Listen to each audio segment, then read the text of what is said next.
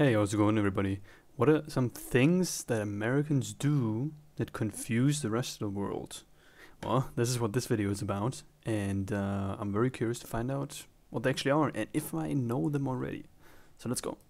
United States of America is the land of the free, the home of the brave, and also the home to a lot of weird stuff that most other countries don't do. This former British colony has truly grown up to be its own quirky person. The following 10 things tend to confuse non-Americans, and you can find...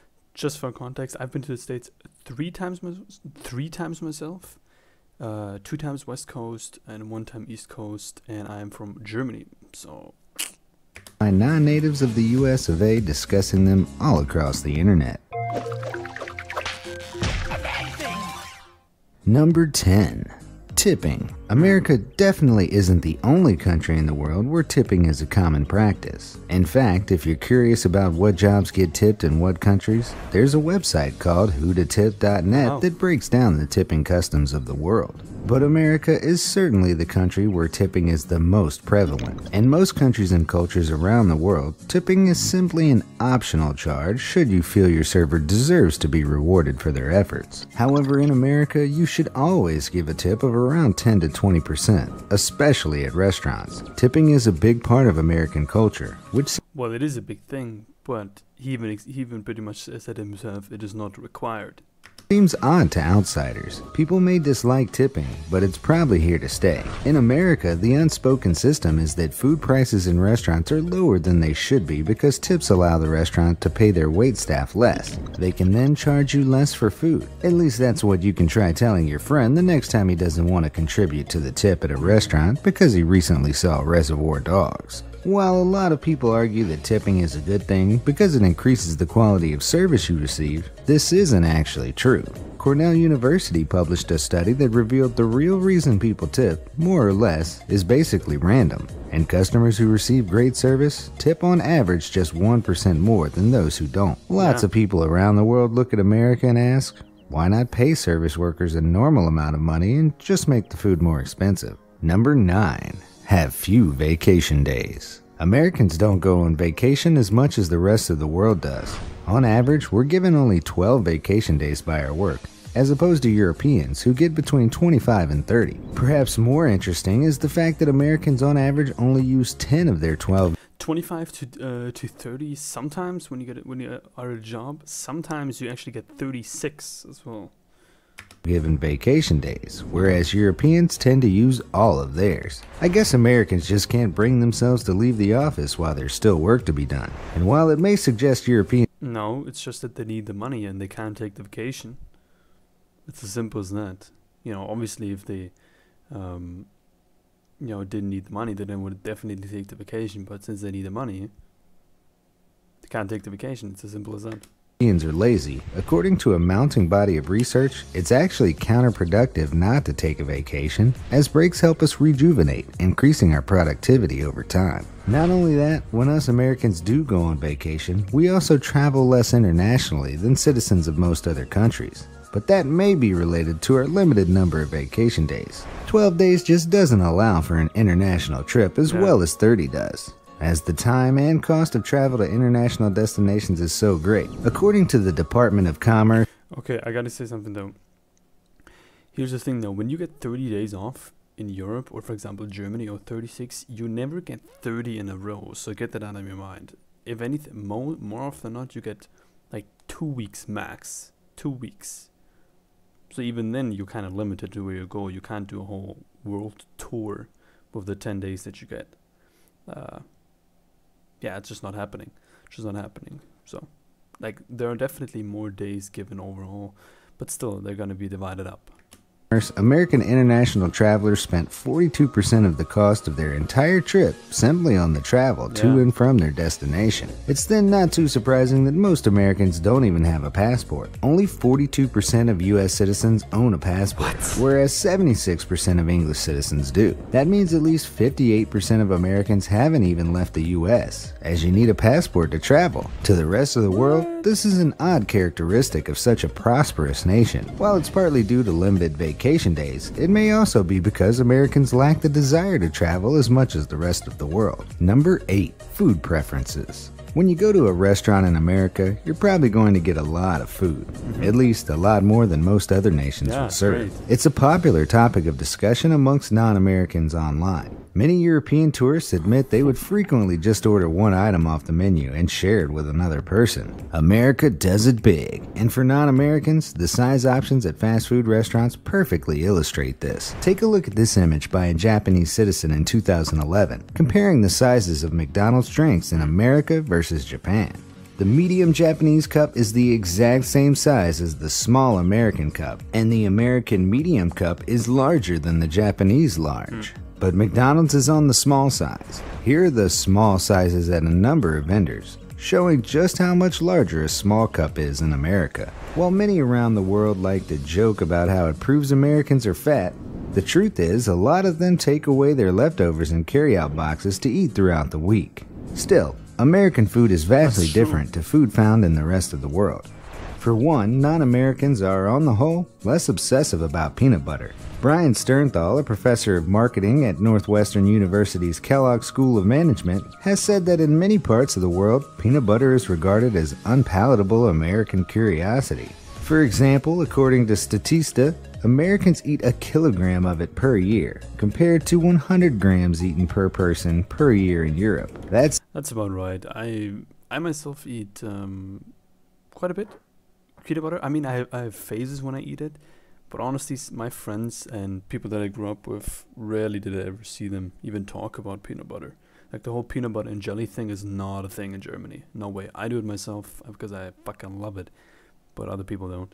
It's 10 times the amount Europeans eat. Other American food anomalies that have confused Europeans include comparatively small fruit and vegetable aisles full of fruits and vegetables that will cost you a lot more than they would across the Atlantic, as well as an overabundance of highly processed sweet and... Really, is that the case though? I mean, so much less fruit and vegetable. Honestly, when I was in the States, every time I went to the store, even if it wasn't so big, they had quite the variety.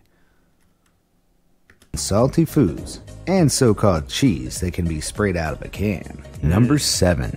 College sports. In America, college sports are almost as popular as professional sports. In some areas, they're actually more popular.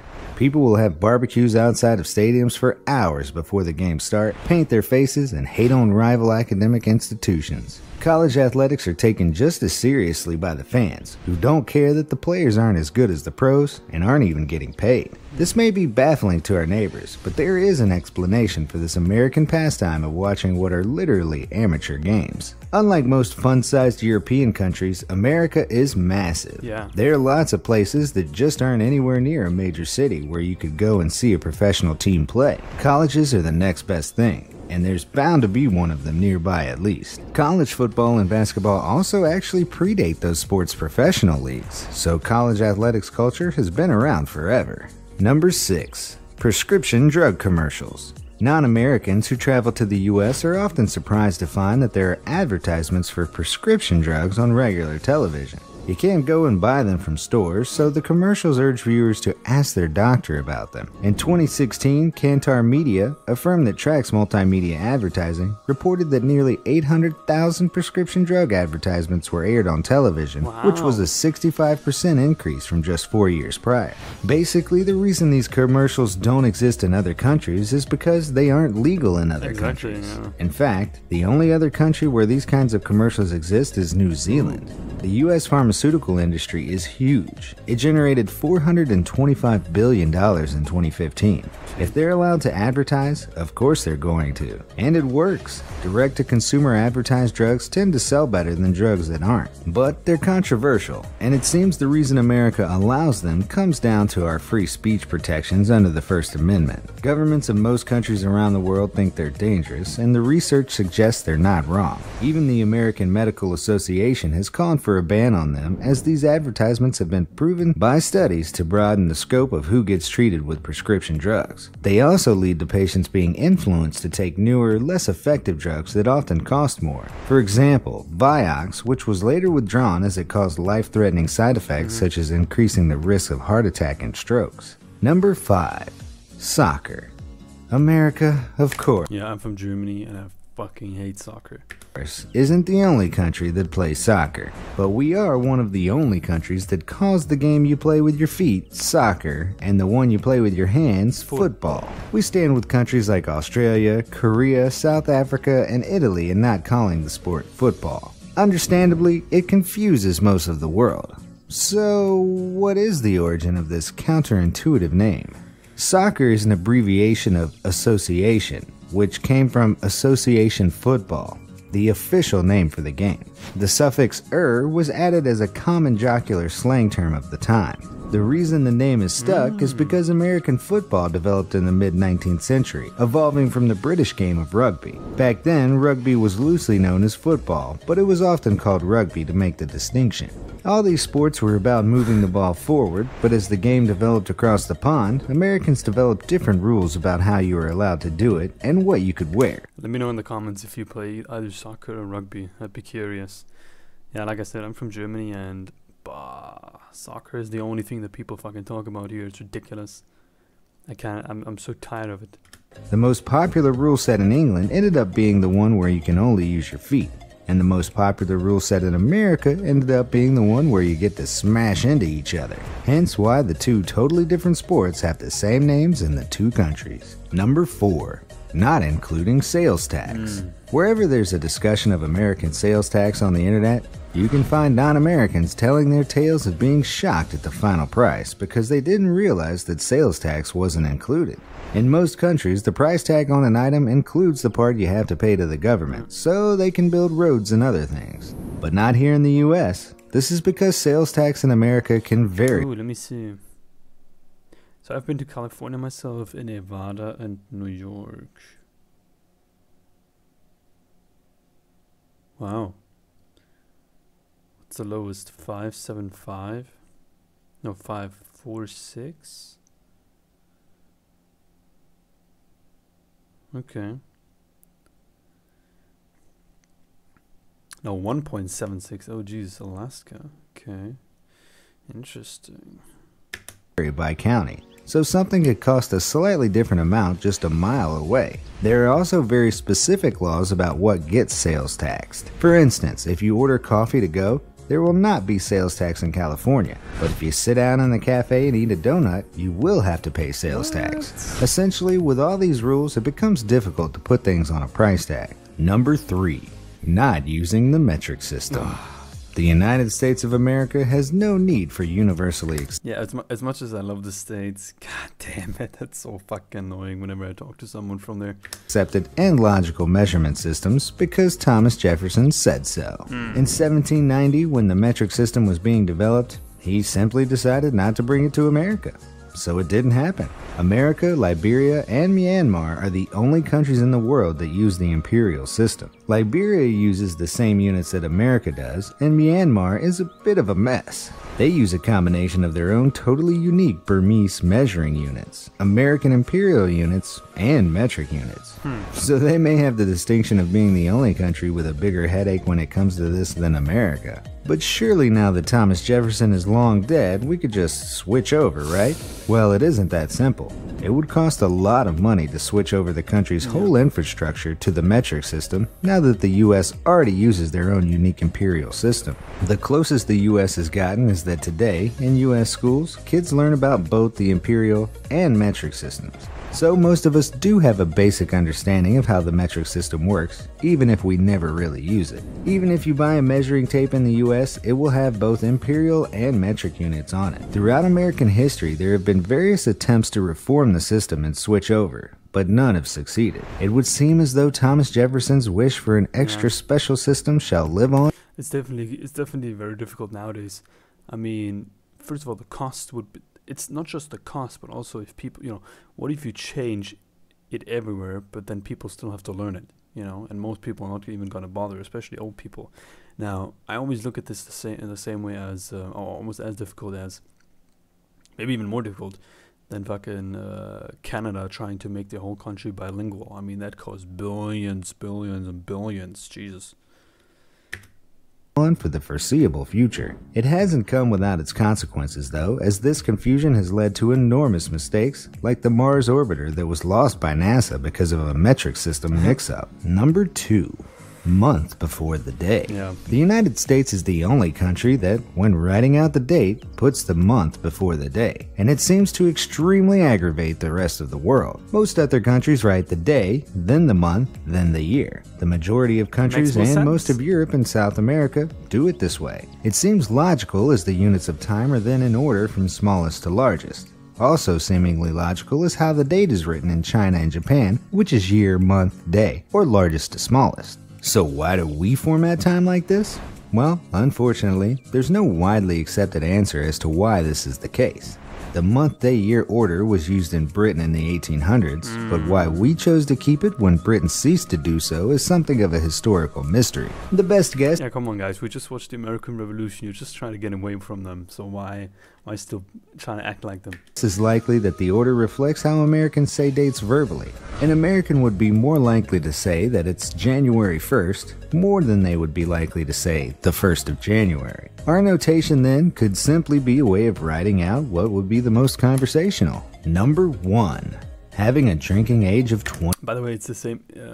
He didn't say this one, but also what I find strange is that even though in the States you use dollars as a currency, when you write it, you use the currency symbol. You use the currency symbol before the actual numbers. And we say, like, when you say something like, you know, $50, even though you say $50 and not $50, you still write it $50.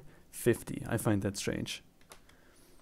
And if you ever want to find out that, if you ever want to, you can basically, if you ever want to find out without talking to someone if they're from Europe, ask them to write down a number with the currency, and when they do the currency after the number, well, they're definitely not from the States. Let me tell you that.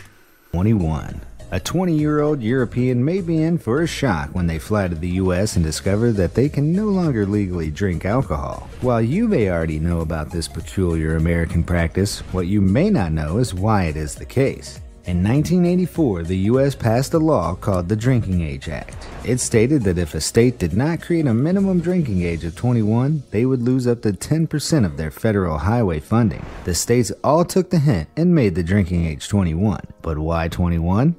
Well, America has a long and storied past with alcohol, including prohibition. Lawmakers didn't just pick the number out of a hat. It dates back centuries to Old English common law, which states a person becomes a full adult aged 21, at which age a person could, among other things, vote and become a knight. Still, as shown by this map, the US is one of just a few developed countries to have a minimum legal drinking age over 18. In fact, in some countries like Belgium and Germany, 16-year-olds are allowed to purchase alcohol. Alcoholic or not? Yeah, but it's low percentage alcohol. It's not every alcohol. Hard liquor is at 18.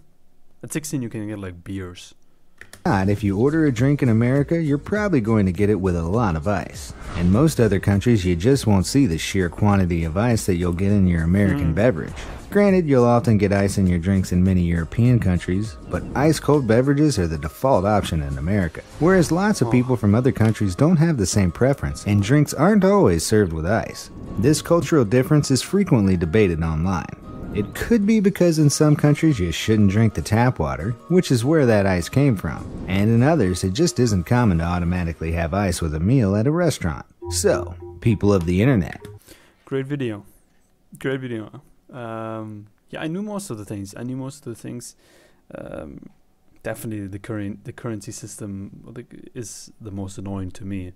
And it literally creates problems every time I talk to someone. Well, I think that's pretty much it. Guys, don't forget to like, comment, and subscribe. And if there are any other videos that you would like me to react to in the future, let me know the name in the comments. And yeah, I put it on my list. Guys, I appreciate every single one of you. We're around 350 subscribers at the time I record this video. And I don't even know what to say. It's been incredible so far. I hope you guys enjoyed, and I'll see you soon. Bye.